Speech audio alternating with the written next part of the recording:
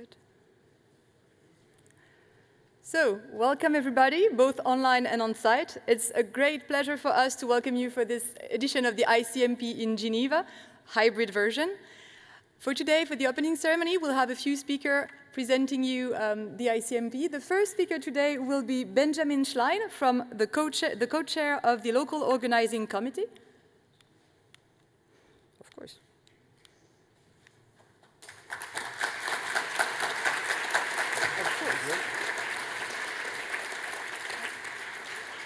You have to press plus.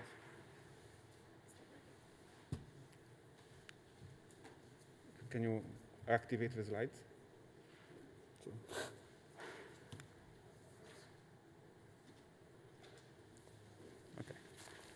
Okay, so hello. So speaking on behalf of the local organizing committee, I would like to welcome everybody here at the 20th International Congress on Mathematical Physics. I would like to welcome on-site participants who are here in Geneva, and I would also like to welcome all our online participants around the world. So this is the second ICMP that is held in Switzerland. The first one was 42 years ago, in 1979, in Lausanne. So as you see, Switzerland has a long tradition in mathematical physics in Lausanne, but of course also in other places like in Zurich, and of course here in Geneva. So this tradition led in 2014 to the formation of the NCCR. So this is the local organizing committee, which I...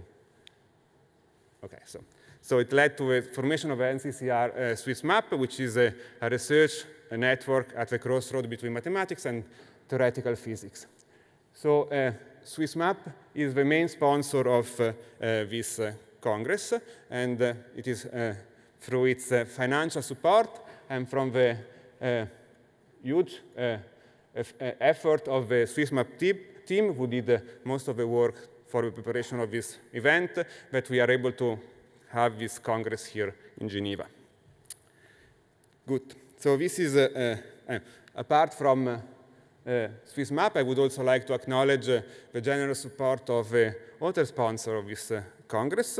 So let me mention the Swiss Confederation, the Canton of Geneva, the Fonds Général de l'Université, the Société Académique de Genève, the Faculty of Science and the Rectorate of the University of Geneva, the Foundation Dudley Wright, G Research, the Journal of Mathematical Physics, and IOP Publishing. This is, of course, a special Congress. So in the last 1.5 years, the global pandemic affected all our life, and of course, it also affected the organization of this event. So in particular, it forced us to switch to a hybrid format, because at least which allows us to have speakers and participants who currently cannot travel to Geneva. So while we are sorry that nobody can be here in Geneva, at least we are able to reach a larger number of members of our community. From a technical point of view, however, you can imagine this hybrid format presented new challenges, and we hope and we are confident that everything will run smoothly. And of course, we also count on your patience and understanding if we will encounter some technical problems.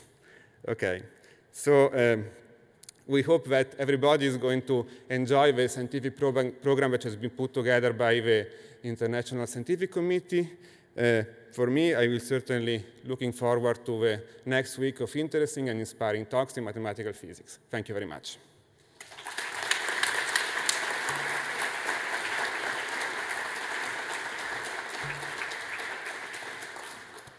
Thank you, Benjamin. As you may know, the ICMP is organized by the International Association of Mathematical Physics, whose president, Bruno Nartegalle, will now say a few words.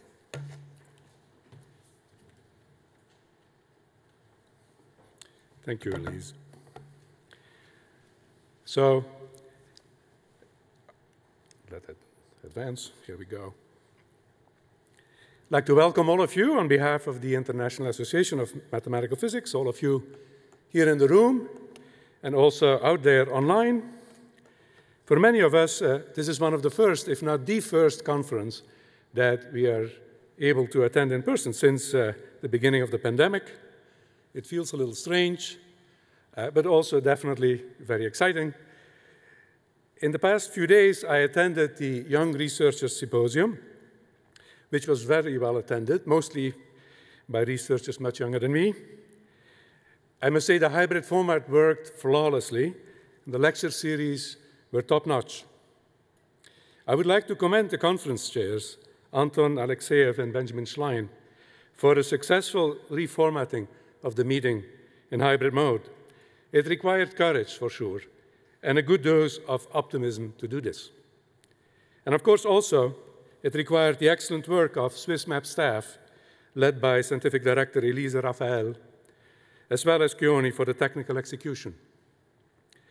I hope I'm not jinxing the main event by heaping praise on what they have already accomplished with the YRS. In an indirect way, the success of this somewhat experimental endeavor also relies on the many among you who have worked creatively to keep our community connected throughout the pandemic. The flourishing online seminars were the revelation of what otherwise certainly are challenging times. That said, I'm very much looking forward to participate in person this week. We have a fantastic scientific program ahead of us. And I would like to thank Robert Zeiringer, past president of ICMP, and the International Scientific Committee, chaired by Herbert Spohn, for putting the program together. And of course, all of you, for showing up as speakers and audience in person and online.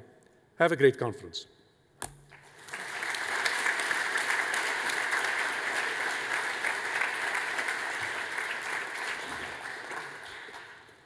The organization of this conference would not have been possible without the support of the University of Geneva. And so I'm happy to let Jérôme Lacour, Dean of the Faculty of Sciences, on behalf of the University of Geneva, say a few words.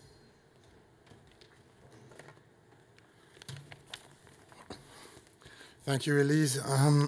Monsieur le Conseiller d'État, Mr. President and members of the International Association of Mathematical Physics, members of the International Scientific Committee of ICMP, dear delegates and visitors. It's a true pleasure, as it was said already like a few minutes ago, to welcome all of you to the 20th International Congress on Mathematical Physics occurring this week in Geneva. After a long pause to major conferences due to the current and still global COVID-19 situation, it's so nice to see a room, to see so many of you participating, I would say, half or mainly in an in-person symposium. While we had, of course, the possibility during like a year and a half to teach online, to interact together through Zoom, to discuss project and science via Teams, we owe this in part, and this is the first connection to Geneva, to Tim Berners-Lee, a British researcher who invented the web at CERN in 1989, and we should remember this. Yet, when it comes to imagination and creativity, I believe that nothing replaces the one-to-one or the one-to-many experience of a colloquium to share and enrich each other's knowledge, to meet experts and friends, and to grow and expand, of course, its scientific network.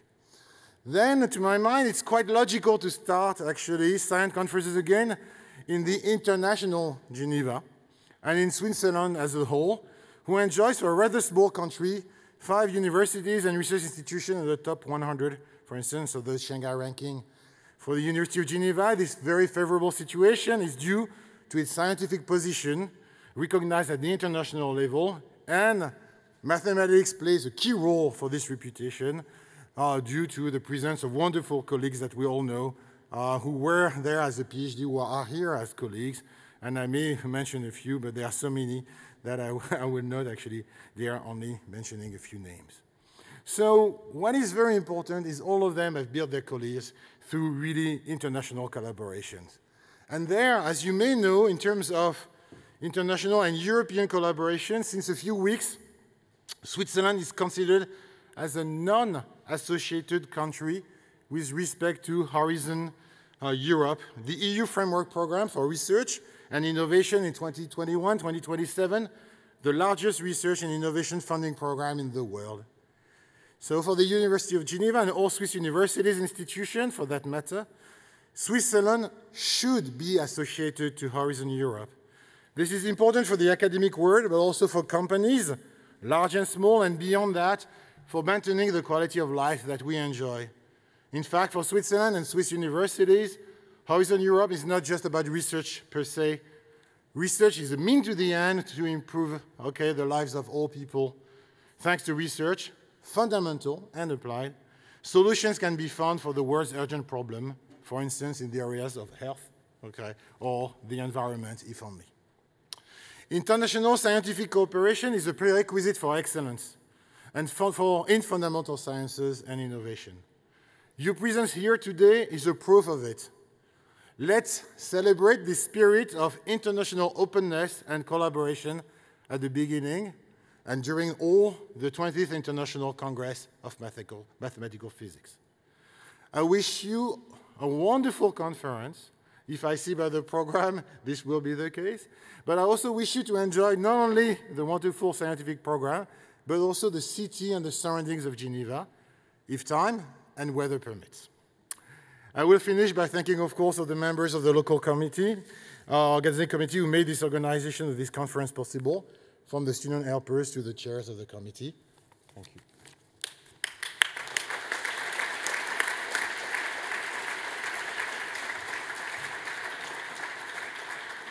Thank you, Jérôme. So as Jérôme mentioned, we hope you will be able to enjoy a bit of the sights of Geneva. And we are honored today to have among us the Vice President of the Council of State of Geneva, Mauro Poggia, who would like to say a few words. Those words will be in French. So for you on-site attendees, you'll notice in front of you, most of you normally, there should be a helmet, together with, on the black microphone, on the left to the two pluses, you should be able to select the language. English should be available as the first choice. So I hope you'll be able to enjoy the speech. Thank you very much.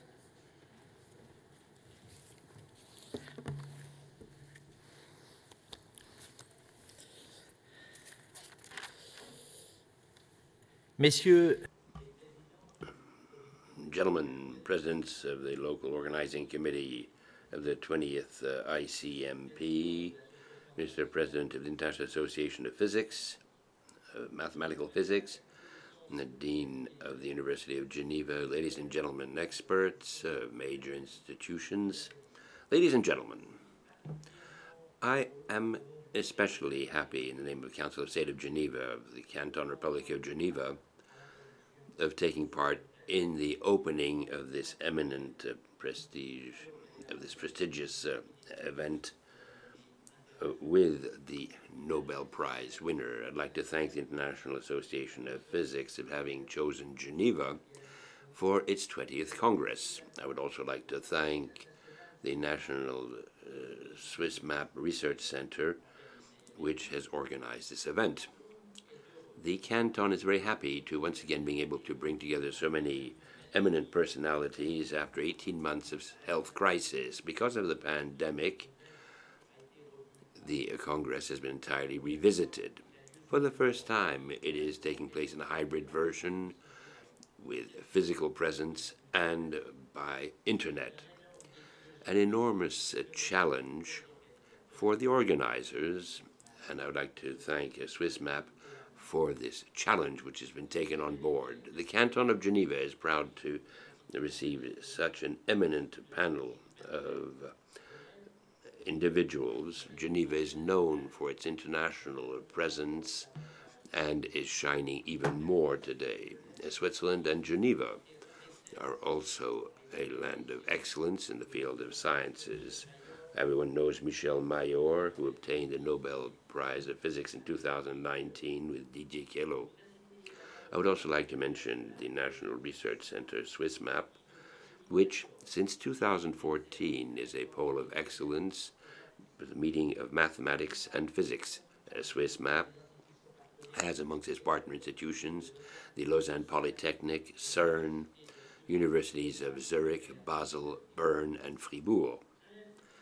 And Geneva is proud of the mathematical and physical tradition of its university. Everyone here present knows the name of Gabriel Cramer, having heard this in linear algebra, but do you know that he was one of the first professors of mathematics at the University of Geneva when it was called Academy of Geneva. Gabriel Cramer was the symbol of the scientific renewal in Geneva at the beginning of the 18th century. More recently, Ernst Stückelberg, physicist and mathematician Georges de Rham and Michel Kerver made Geneva one of the main world centers of mathematics. The Canton of Geneva also has one of the speakers of the young researchers, Martin Ruher, who obtained his doctorate in physics in Geneva and received the Fields Medal, the most eminent distinction in mathematics. These examples show that your two disciplines, physics and mathematics, go hand in hand and that their interaction is fruitful and represent a tremendous potential. I would also like to say, as a head of the Council of State, that the pandemic has impacted the academic institutes and contacts between researchers. Recent progress in the field of science shows to what extent research and collaboration are vital, irrespective of the discipline.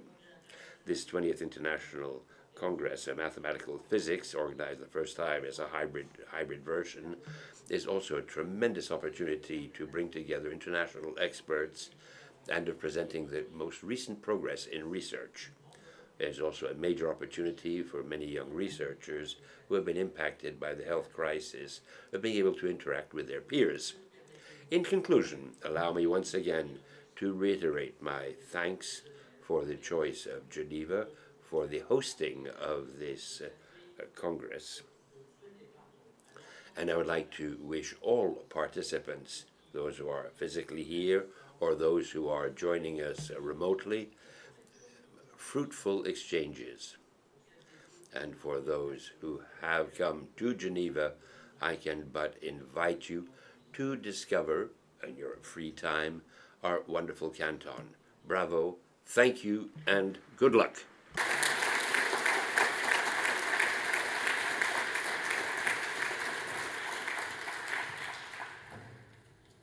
Thank you very much for being among us this morning.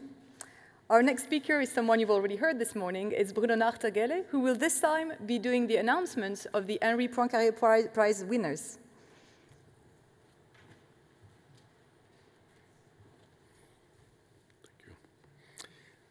Thank you, Elise.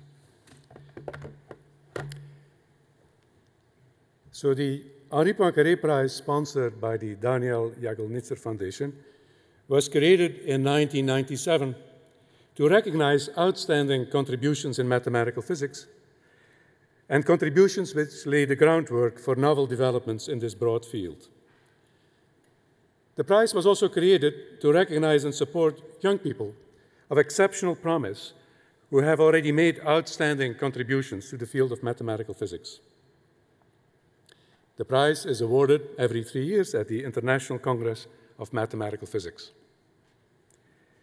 The Executive Committee of the International Association of Mathematical Physics appoints the Selection Committee, which for this edition, the 9th, consisted of Edward Witten, Robert Zeiringer, Jean-Pierre Ekman, Mihalis Dafermos, and Committee Chair Michael Eisenman.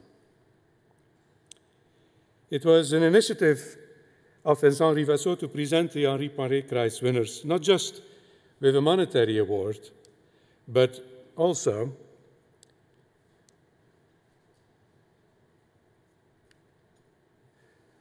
with a piece of art to commemorate their accomplishments. So this sculpture, Infini, by Reinhard Fischarek, will be engraved with the names of the winners and the name of the sponsor, the Daniel Jagelnitzer Foundation, to commemorate their accomplishments. I do not have the sculptures here, unfortunately.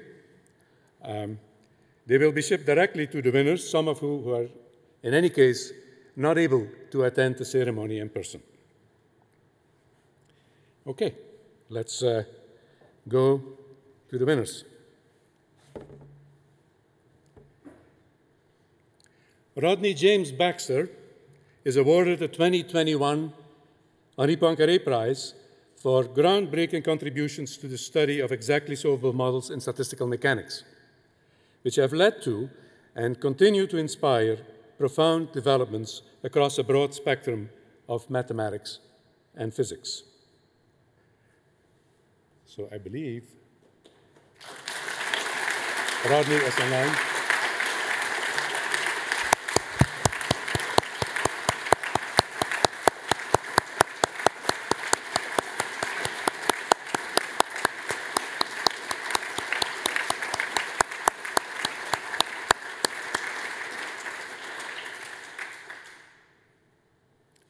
Can you hear me? The laudatio. Yes, Rodney, we can hear you. Good. Well, thank you very much. That's Bruno. That's a great honour to get the prize, and I certainly thank the selection committee for it, and also my sponsors, Vladimir Bazhanov, Murray Batchelor, and Raynell Crystal, who've put my name forward, but I didn't know anything about it until I was told I've got it, which is a nice way for things to happen. So thank you very much indeed.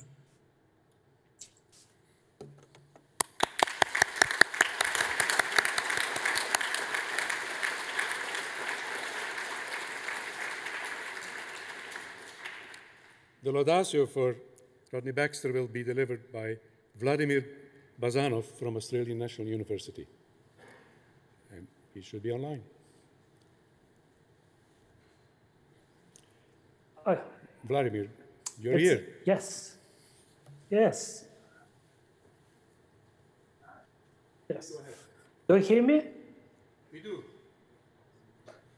It's an honor and tremendous pleasure for me to say a few words about Rodney Baxter's work on this occasion for his richly deserved Henri Poincaré Prize in Mathematical Physics.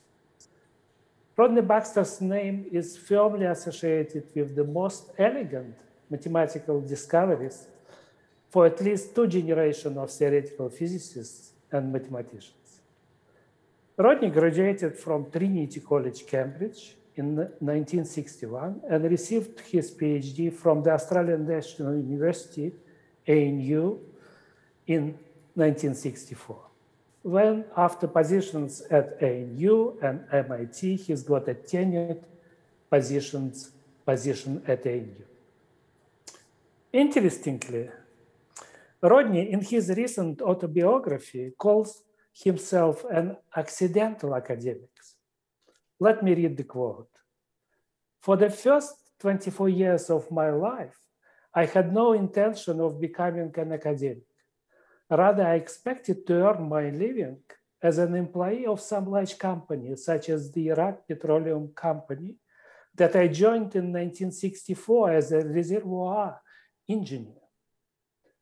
However, things panned out differently, and I'm very happy that they did. I made a career as a mathematical physicist, working on simple model for statistical mechanical systems, asking questions akin to why does water boil or why does it freeze? And I've been able to make some contribution to the subject. Well, I must add, we are all happy that Rodney did become an academic. I first met Rodney in person in 1989, more than 30 years ago, during the special year in mathematical physics program organized by Neil Trudinger's Center for Mathematical Analysis at the Australian National University. That was the start of my collaboration with Rodney in the area of lattice model, which lasted for many years. Of course, previously, during the 80s, I and many of my colleagues in Russia have studied Rodney Baxter's work. A typical state after such studies is a feeling of absolute and complete admiration of the beauty and sophistication of his mathematical results. The effect is so strong that it is not unusual that at international conferences, completely unknown to me, people come and ask, you are working at the ANU, have you seen Professor Baxter? clearly indicating that that would be a notable event in their life. Baxter's work has involved solving highly non-trivial mathematical problems in the most brilliant way. In 1971, Baxter solved the 8-vertex model of the two-dimensional lattice by inventing methods of such power and generality that the course of research in statistical mechanics was permanently altered. In the year 2000, we have an international conference in Canberra, which was entitled The Baxter Revolution in Mathematical Physics, to emphasize the broad impact of Baxter's pioneering work in many branches of physics and mathematics. Since then, the scope of new application of Baxter's work is only rapidly increasing.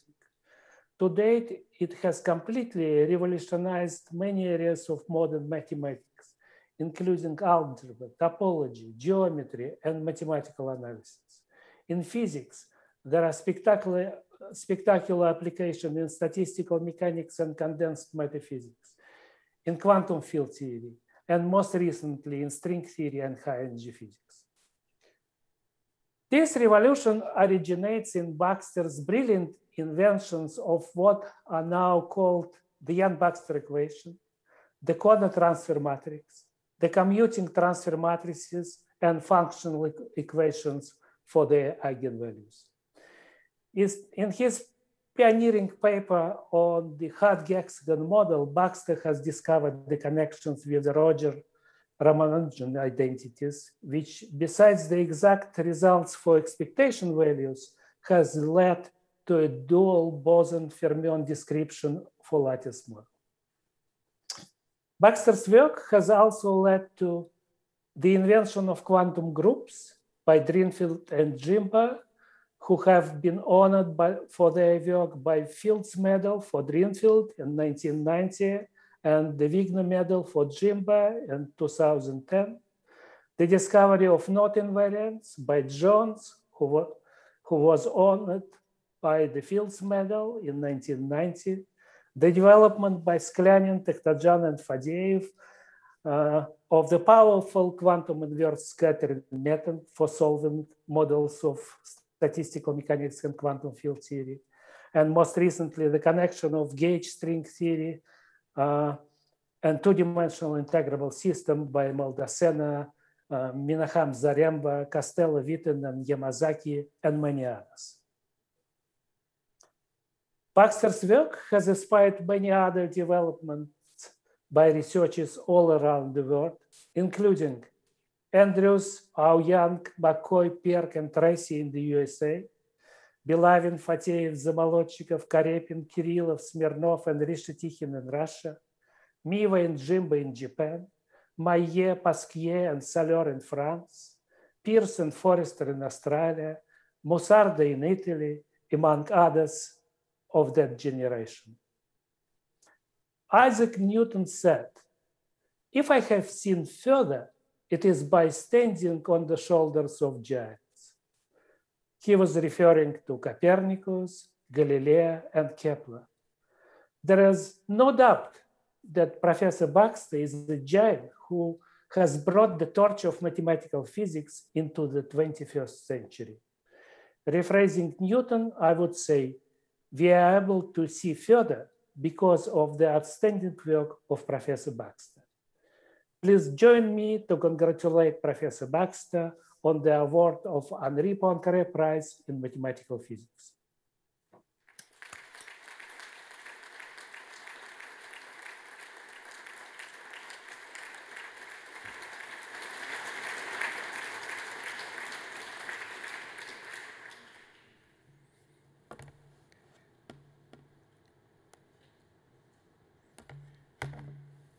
Wonderful. Next up, you almost jumped. Dimitrios Christodoulou is awarded the 2021 Henri Poincaré Prize for path-breaking contributions to the mathematical understanding of the Einstein equations, including fundamental results on black hole formation and the discovery of a nonlinear memory effect in the theory of gravitational radiation, and for introducing a powerful geometric point of view for the problem of shock formation for compressible fluids. Congratulations.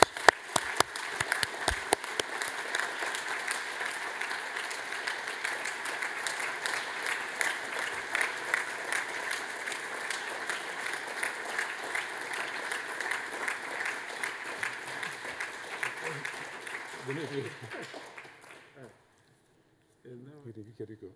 Yeah. If you want to say a word. Yeah.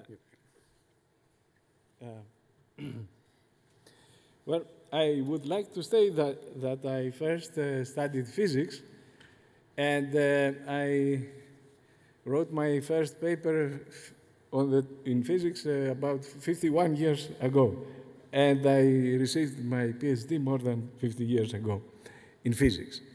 But later on, I came to the realization that since the objective of our whole community is the mathematical description of physical phenomena, I turned to the study of mathematics, which was, my knowledge at that time was quite meager.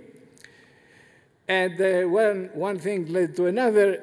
After my studies, I realized that the methods that are in our possession, the mathematical methods, are not adequate to solve the most important physical problems. And therefore, I devoted myself to the further development of these methods or to the discovery of new methods.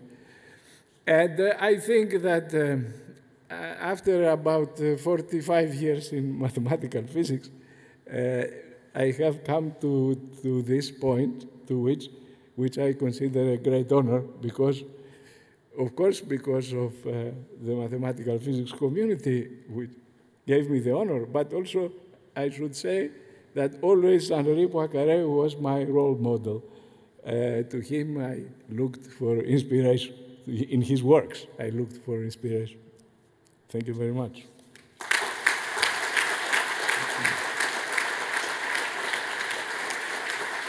The 2021 Paré Prize is awarded to Yoshiko Ogata for groundbreaking work on the mathematical theory of quantum spin systems, ranging from the formulation of Onsager reciprocity relations to innovative contributions to the theory of matrix product states and of symmetry-protected topological phases of infinite quantum spin systems. The Laudatio will be delivered by Helta Saki. Yoshiko, congratulations. Thank you very much.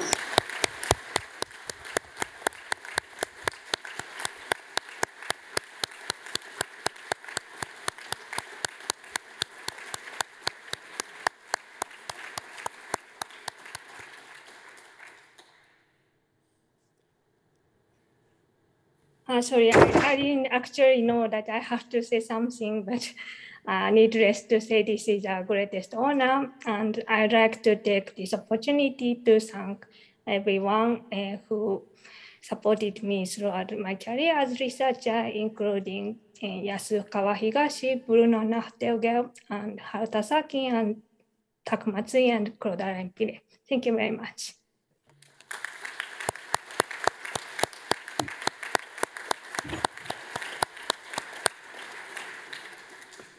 Sorry for jumping ahead. Here is Hal. It is my great pleasure and honor to briefly discuss Yoshiko Ogata's research accomplishments. Yoshiko received her PhD from the University of Tokyo, where she was a physics major. She was a postdoc at University of Marseille and UC Davis, and then joined Kyushu University as a faculty member. In 2009, she moved to the Department of Mathematics of the University of Tokyo, where she is now a full professor. Yoshiko has been working on problems in quantum many-body systems by using the operator algebraic formulation. She has solved and is solving a variety of the most difficult problems in physics that involve infinite degrees of freedom by developing precise, sometimes deep mathematical tools. Let me discuss some examples. With Wojciech Jaksik and Claude Alain-Piret, Yoshiko studied the general problem of non-equilibrium steady states and justified the linear response theory, especially the Onsaga reciprocal relations. The Onsaga relations are still among the most essential results in non-equilibrium physics, and I would say that this is a fundamental contribution to a traditional problem in physics. In the field of quantum spin system, Yoshiko has made several fundamental contributions on problems that are fashionable even in the physics community. To explain her contributions, I'd like to recall Duncan Haldane's famous discovery, which brought him the 2016 Nobel Prize in Physics. It's about low energy properties of the antiferromagnetic Heisenberg chain with this Hamiltonian. Haldane conjectured that when and only when the spin quantum number S is an integer, this model has a unique gapped ground state, namely a unique ground state accompanied by a non-zero energy gap immediately above the ground state energy. This conjecture has not yet been solved, but it was proved that a similar Hamiltonian with spin 1 has a unique gap ground state, which is believed to be qualitatively similar to the ground state of the original Heisenberg chain. But it is also easy to write down a model that has a unique gap ground state for a trivial reason.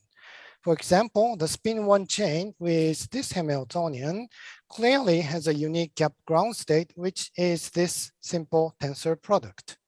It is then natural to ask whether these two ground states are smoothly connected. To be precise, we say that the models with H0 and H1 are smoothly connected if there exists a family of Hamiltonians with a unique gapped ground state that smoothly interpolates between them.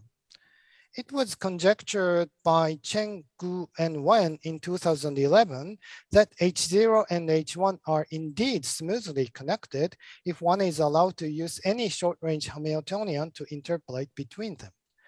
This fact is now known rigorously.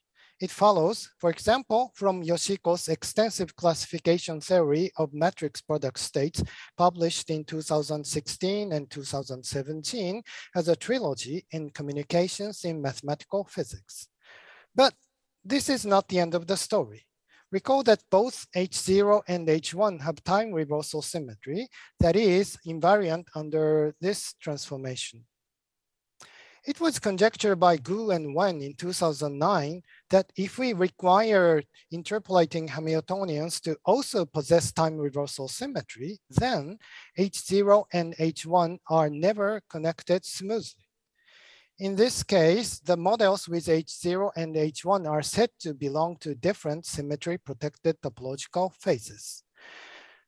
This is indeed the fact that Yoshiko proved in her groundbreaking paper appeared in 2018 and published in CMP last year.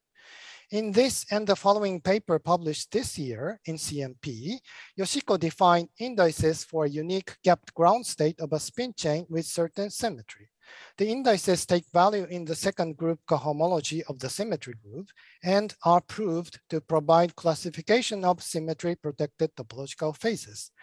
We should note that such indices were already defined by Pullman, Turner, Balk, and Oshikawa back in 2010, but only for a limited class of states, namely injective matrix product states, while Yoshiko's index theories cover an arbitrary unique gapped ground state. In this sense, we can say that Yoshiko has completed the theory of symmetry-protected topological phases in quantum spin chains. It is simply amazing that fully rigorous and general mathematical theory was developed only 9 years after the original heuristic proposal. But this is not yet the end of the story. Yoshiko never stops. She has already completed the theory of symmetry-protected topological phases of two-dimensional quantum spin system, as we can hear from her in the next session. I cannot help discussing one more work of Yoshiko's, which is my favorite, and Yoshiko's favorite too, I hear. Suppose that there are n sequences for Hermitian matrices which commute with each other asymptotically like this.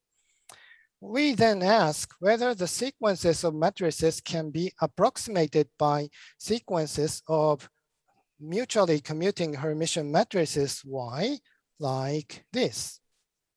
This is indeed a famous classical problem, and it is well known that such commuting approximations do not exist in general. In her paper in 2013, published in Journal of Functional Analysis, Yoshiko proved that commuting approximations always exist if the original non-commuting matrices are taken as the densities of extensive quantities of a quantum spin chain. This result is natural for physical physicists since thermodynamics is a classical theory where all quantities commute, and these densities are precisely thermodynamic objects. To prove the theorem, Yoshiko studies projections onto the spaces where these extensive quantities take almost constant values, and then estimates the ranks of the projections by means of the entropy functions. This estimate, with an operator algebraic technique, enables her to construct the desired set of commuting matrices. I would say that the proof is an example of ideal combination of ideas from statistical mechanics and techniques from operator algebra. For me, it was a truly exciting experience to witness rapid progress in mathematical physics made by Yoshiko. But I'm sure that this is far from the end. I'm looking forward to many more new beautiful insights from Yoshiko. I would like to end by congratulating Yoshiko on this occasion of her winning the Henri Poincaré Prize. 尾形さん、おめでとうございます。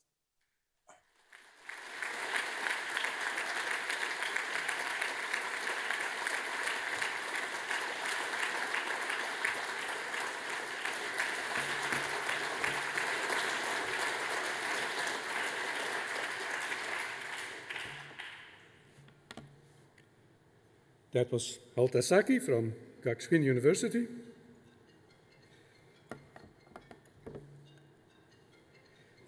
Jan-Philippe Solovey is awarded the 2021 Henri Poincaré Prize for outstanding contributions to the analysis of quantum many-body problems, ranging from the electronic structure of large atoms to the Li-Huang-Yang asymptotics of the ground state energy of dilute Bose gases.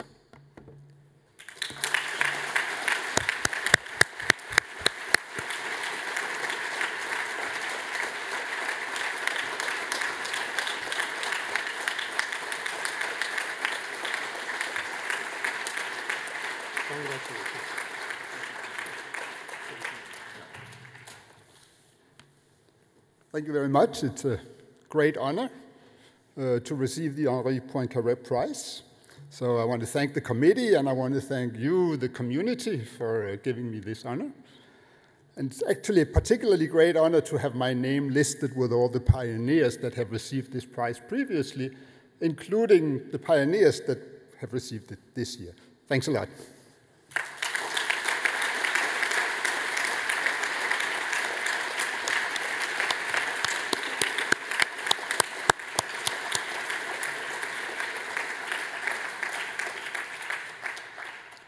The Laudatio will be delivered by Søren Fournet from Aarhus University, who is online. Thank you. It is an honor and a privilege to present to you Jan-Philippe Solovey, who receives the Henri Poincaré Prize 2021 with the citation that you've just heard for outstanding contributions to the analysis of quantum many-body problems, ranging from the electronic structure of large atoms to the Li-Huang-Yang asymptotics of the ground state energy of dilute Bose gases.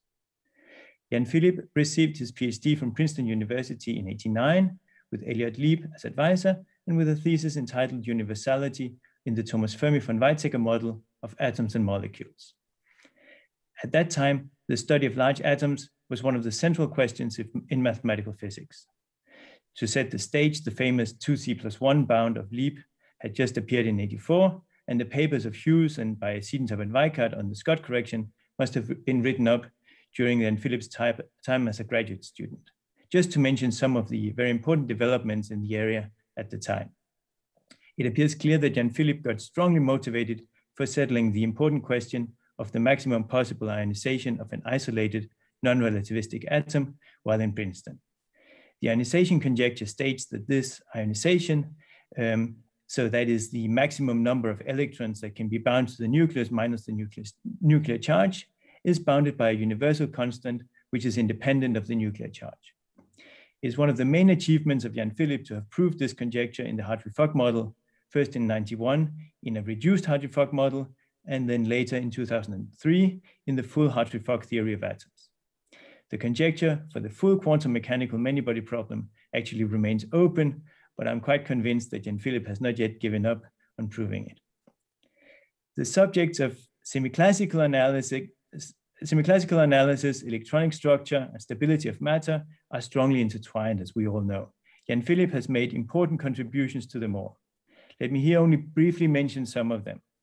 One highlight is the influential works joined with Lieb and Yngvason on semi-classical analysis and magnetic Thomas Fermi theory in the presence of strong magnetic fields. Also of fundamental importance is the beautiful proof with Lieb and Laws of stability of matter with magnetic fields. Together with Erdős, he proved strong Lipschitz type inequalities with variable magnetic fields and studied the structure of magnetic zero modes. Also the proof with Spitzer and Sørensen of the Scott correction for a model of an atom including some relativistic effects deserves mentioning. Together with Erdős and myself, he proved semi-classical results for large atoms, including the Scott correction in a model with self-generated magnetic fields. It is also important here to mention the rigorous derivation in 2012 with Frank, Heinzel, and Seiringer of the Ginzburg-Landau theory of superconductivity from the underlying BCS theory. Another highlight in the list of scientific achievements of Jan Philipp is the proof of the Li-Wang-Yang term in the ground state energy of dilute Bose gases. The road to this proof is also long and shows a determination and a willingness to work hard and develop the necessary tools along the way. An early milestone is the proof, joined with Elliott Lieb, of the formula for the ground state energy in the 1 and 2 component Bose fluid in the large density limit in 2001 and 2004. In these works, it is used that a simple completion of the square version of Bogolyubov's diagonalization of quadratic Hamiltonians is a sufficient and robust tool for lower bounds. Also, localization techniques that do not disturb the condensate are developed. These tools were then sharpened over the years. Let me mention in passing the strongly influential lecture notes from Jan Philipp's course on many-body quantum mechanics that were written up and presented during his semester as a Mercator guest professor at the LMU Munich in 2007. Our final joint proof in 2020 of the Li-Wang-Yang correction term to the ground state energy of dilute Bose gases in the thermodynamic limit combines versions of these techniques with another completion of the square argument to take care of the correlation terms between excited pairs in the gas. This is actually an argument that has its roots in a paper that he wrote with Jan-Michele Graf back in 1994, as well as the understanding that the remaining terms not present in Bogolyubov's calculation effectively cancel each other out. In 1995, I started as a graduate student with Jan Philipp, who had just returned to Denmark from the US. My choice of advisor was only based on the suggestion of a trusted professor. This leap of faith has turned out to be one of the best decisions in my life. As the many postdocs and graduate students who have had the luck to work with Jan Philipp can testify, he is a wonderful mentor and a generous and insightful scientist who is never satisfied with the easy partial solution, but aims for real progress and understanding. This generosity and insight has benefited a large part of a generation of mathematical physicists, in particular in Europe, starting in the 90s with European research networks, where Jan Philipp was an important participant, and more recently with members and visitors to his group supported by the ERC and later by the QMAS Center funded by the Wilhelm Foundation. I'm convinced that I speak on behalf of all these mathematical physicists when I take this occasion to thank you for your wonderful gift of scientific inspiration. Jan Philipp Solovay has solved major, long-standing open problems in the field of mathematical physics, and in the process developed the necessary novel tools without ever losing the balance between mathematical beauty and relevance for physics. This has enriched our field. He is a most worthy recipient of the Poincaré Prize 2021, and I look forward to many more breakthroughs and inspiring discussions in his office at the H.C. Ørsted Institute in Copenhagen. Congratulations and a deeply felt thank you.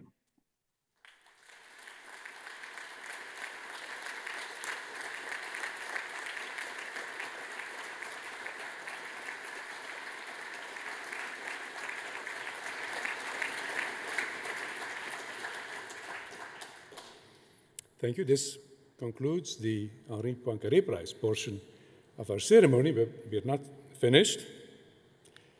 I would like to call on Silvia Servati, Vice President of the International Association of Mathematical Physics, to announce the winner of the ICMP Early Career Award, sponsored by Springer.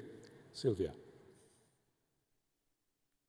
Thank you very much. So it's a pleasure to announce the 2021 recipient of the ICMP Early Career Award. It is awarded to Amol Agarwal. And I think he is in the room, hopefully.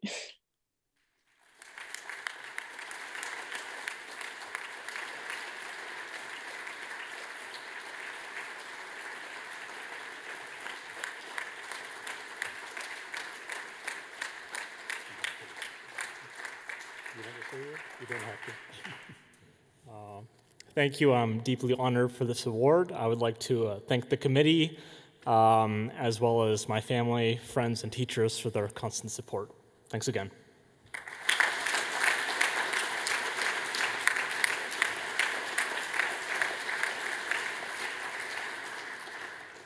And we have a laudatio by Fabio Toninelli from the Technical University of Vienna.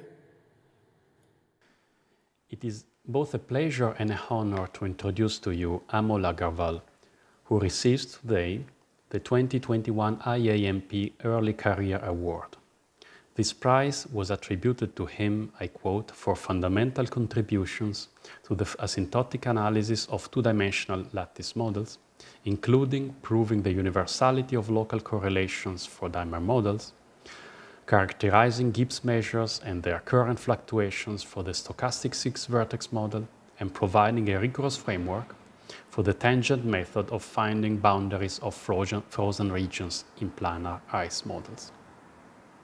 Here is Amol Agarwal's CV in a few lines. He was born in 1993. He was undergraduate student at MIT. In 2016, he received the AMS Morgan Prize for outstanding research by an undergraduate student. Even before starting his PhD thesis, Amol already had 4 articles published in leading combinatorics journals. Amol received his PhD in 2020 from Harvard University, where he was advised by Alexei Borodin from MIT. Just after that, in July 2020, he was appointed as a Clay Research Fellow for a term of 5 years, and he is presently assistant professor at Columbia. Amol's research lies largely in the area between probability theory and combinatorics, known as integrable probability, with strong connections with mathematical physics, in particular integrable systems and out-of-equilibrium statistical mechanics, interacting particle systems and stochastic growth processes. Let me say a few words about just a few among his numerous groundbreaking achievements. The first one, universality for lozenge tilings, local statistics, from 2019. This is perhaps my favorite among Amol's results, and it's very easy to formulate. The story starts from dimer models, or random tilings in 2 dimensions.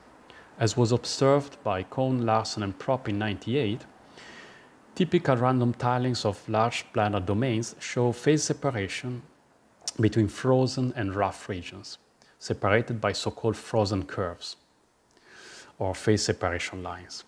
Cohn, Kenyon, and Propp in 2001 formulated the natural conjecture that the local behavior of such tiling models is always governed by translation-invariant Gibbs measures.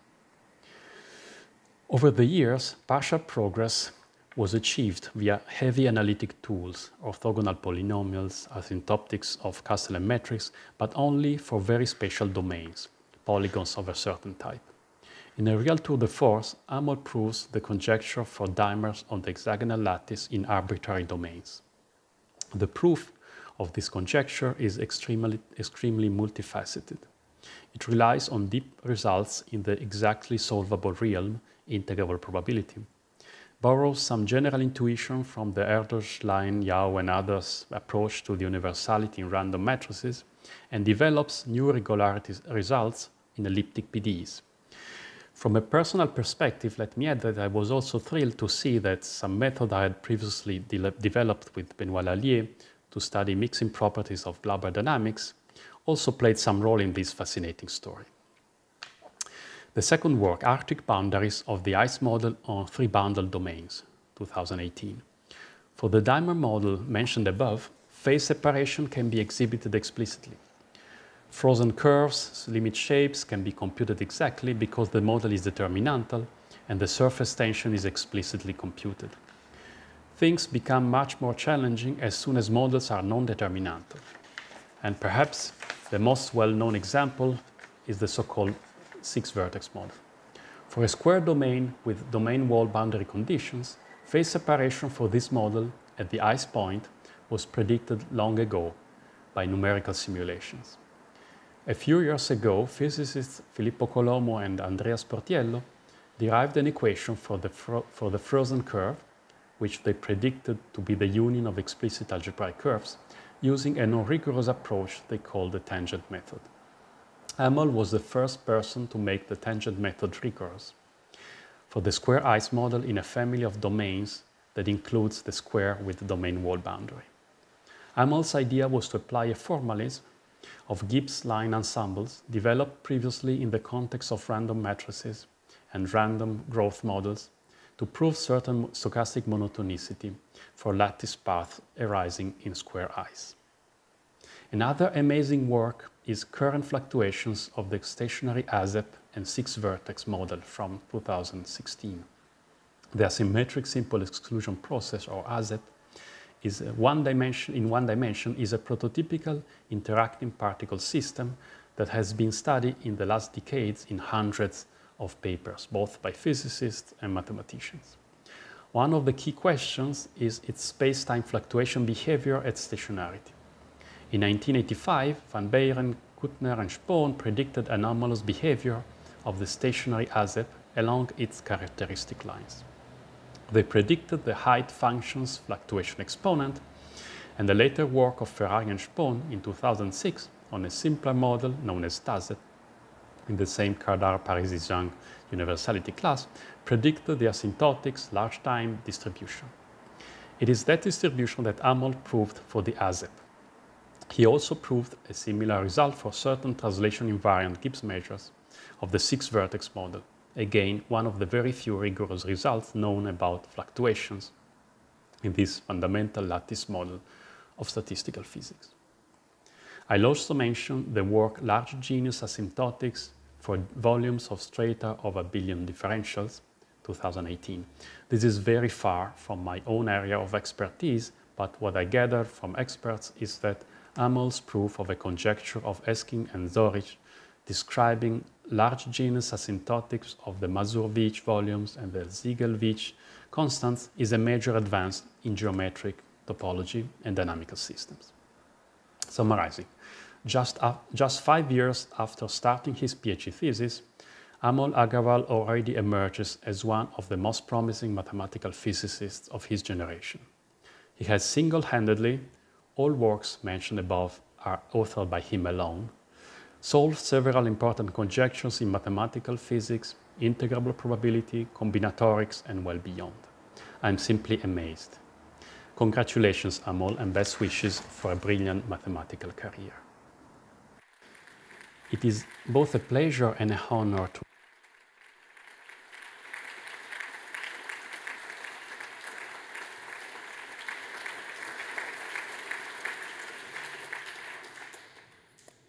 Thank you, Fabio. We have another set of awards to announce, and that's the IUPAP Young Scientist Prizes. And for this, I will invite Alain Joie, Vice Chair of C18, the Commission on Mathematical Physics of the International Union of Pure and Applied Physics. Alain.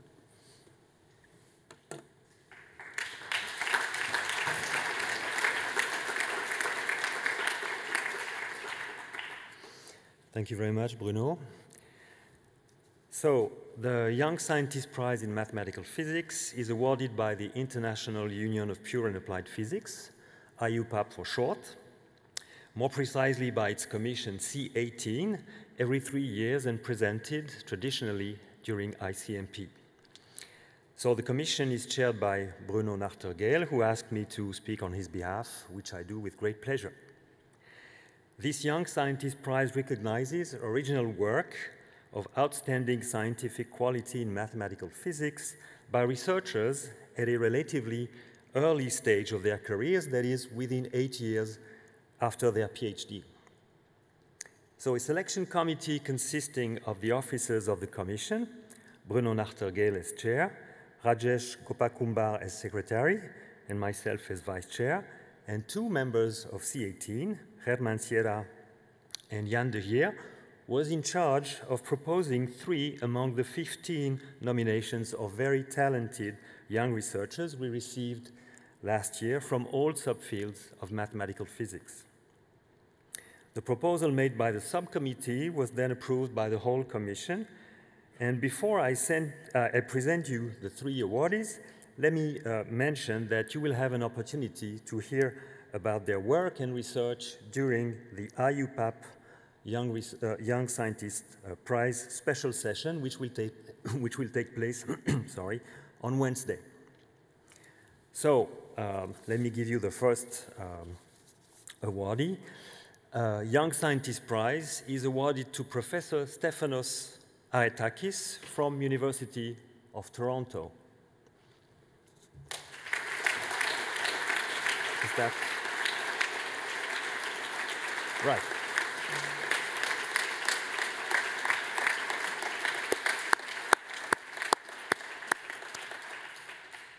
So the citation, Stefanos Aretakis is awarded the IUPAP Young Scientist Prize in Mathematical Physics for his influential contributions to the understanding of the dynamics and instability mechanisms of black holes, as well as conservation laws in general relativity, with a recognized potential for experimental applications.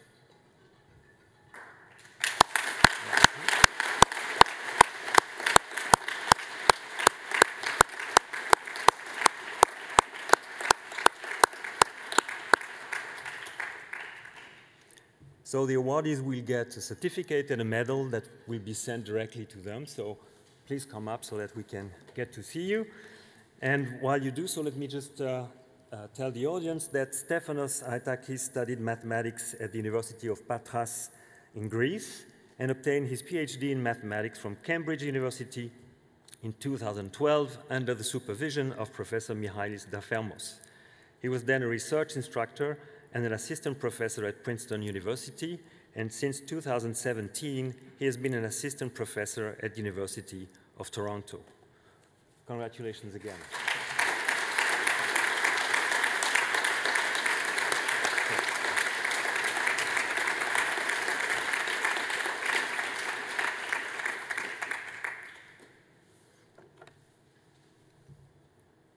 The Young Scientist Prize is awarded to Professor Chiara Safirio from University of Basel.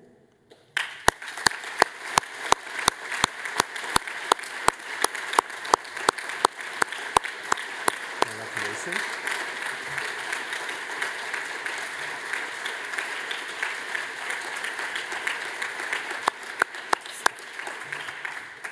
The citation, Chiara Safirio is awarded the IUPAP Young Scientist Prize in Mathematical Physics for her important contributions towards the mathematical understanding of the dynamics of classical and quantum many-body systems, leading to rigorous derivations of effective evolution equations.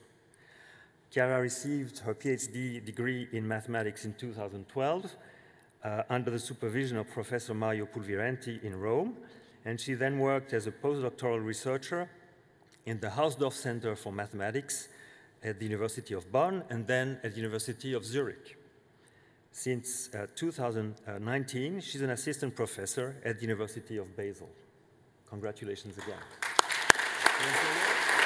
Thank you very much.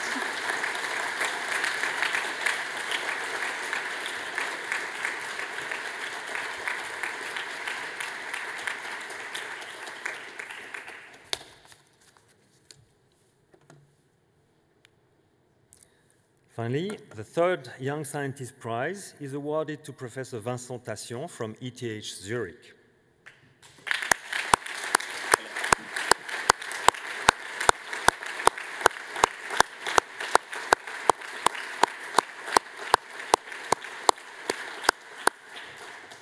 Here is the citation.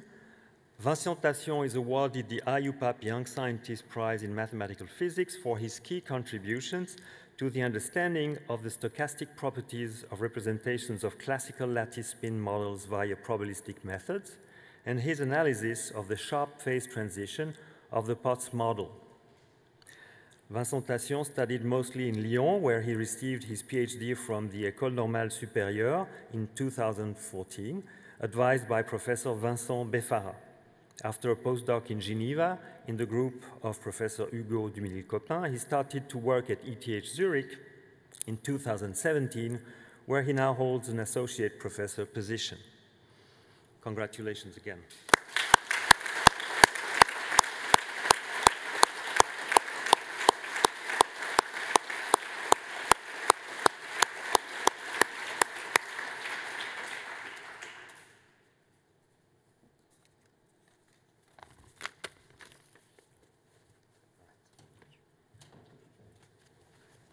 Thank you very much, and congratulations again to all the awardees of this morning. Before declaring officially open this Congress, I would like to invite again Benjamin on behalf of the local organizing committee for some announcement related to the on-site attendees.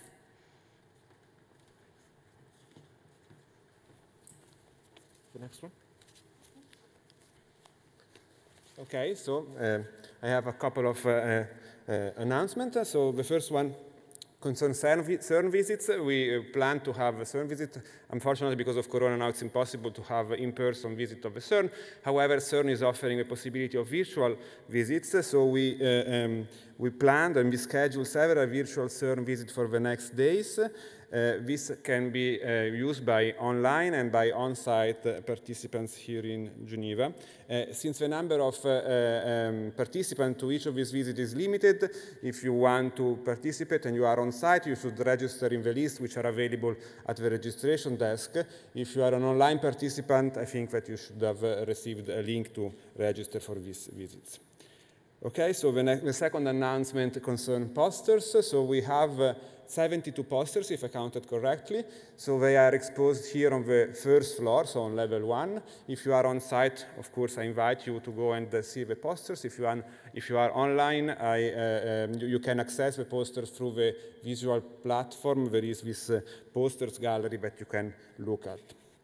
The next announcement concerns the human rights session, which is going to take place on Friday at lunchtime. And this year, the human rights session is devoted to the issue of gender balance and equal opportunities. So we'll have a discussion which will take place here close to the registration desk on the side of the hall. So again, for on-site participants, you can attend on-site, but the number of places is limited. So if you want to participate, you should register by inserting your name in the list, which is available at the registration desk. And if you are online, there is no restriction, and you can participate without registering. Okay, so a couple more announcements now, mostly for on-site persons. The first one is the mobile phone app, which is available, and I encourage you to download it to your phone. It contains the program, the interactive program, and many other useful informations, and you can find instructions to download the app again at the registration desk. Corona measures. Right, so first of all, for on-site participants, we are supposed to wear the mask whenever we are inside, so in this building, unless you are giving a talk. So if you speak or you chair, or if you're speaking, you can remove the mask, otherwise we are supposed to wear the mask. Another announcement concerning Corona is that we organized a Corona testing booth, which is on level -1, so you have to go downstairs from here, and we will have a booth on today, and then on Thursday and Friday and Saturday from 10 to 2 p.m., from 10 a.m. to 2 p.m., and you can get either rapid test or PCR test if you need to get back to your country. Maybe you need a test, and we cover 1 test per participant.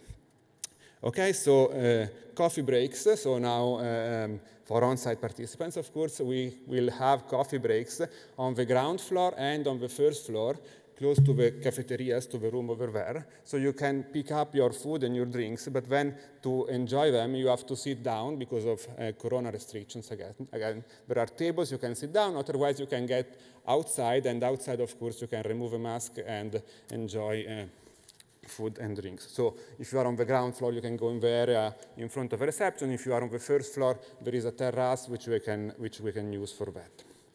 About lunch, if you look on your mobile app, there is a list of restaurants which are close by to the conference centers. There is also going to be some lunch, I guess sandwiches and lunch boxes available at the cafeteria. Of course, you will have to pay for that. Right. If you got financial help, you will see in your badge that there is a orange point. It means that for you the lunch is paid at the cafeteria here in the center. Right. Now going on about things to eat. So unfortunately, because of Corona, we were not able to organize a Congress dinner which is open for all participants, so we had to restrict the number of participants, and we invited some of the participants to the conference dinner, and we gave priority to speakers and sessions organizers and other participants that helped with the organization of the Congress. We are sorry that we were not able to invite everyone, but in this time it was impossible to find a solution. Good, I think I'm almost done. Right, maybe for on-site speakers, please remember to hand in your presentation, your slides, to the speakers preview room, which is on the first floor, I think, right? Yes, on the first floor, at least 2 hours before your talk. So if you're talking early in the morning, maybe you should give it the evening before, it would be better. Okay? For online speakers, instead, you will receive a Zoom link in the 24 hours before your talk, and you will be able to connect to Zoom and give your talk over Zoom. Okay, so maybe a last thing about the rooms. This is the room A, over there you see the room B and C. So today we have all plenary sessions in all these 3 rooms. Starting tomorrow, plenary talks are going to be in room D, which is upstairs. Okay, so today we are here. Tomorrow we have plenaries on room D, and we have parallel sessions in room A, in room B and C, or in room, well, also in room D there is some parallel sessions, but there is also room E and F, which are on the second floor. They are a little bit more difficult to find, but we put some arrows, so we are confident that everybody will find the rooms. Maybe get there with a little bit before time, so you're sure to find the place. Okay, maybe this thing about the microphone, right? So you see that we have these nice microphones here. So during the talk, at the end of the talks, if you want to ask questions, you have to activate your microphone, and then you will be able to ask your question. Don't forget to deactivate it, to turn it off after asking the questions. Be aware that when you speak in the microphone, the camera is going to point on you, so you will also be visible on the screen. Okay, I think that's everything. So I declare the Congress open, I guess. Thank you very much.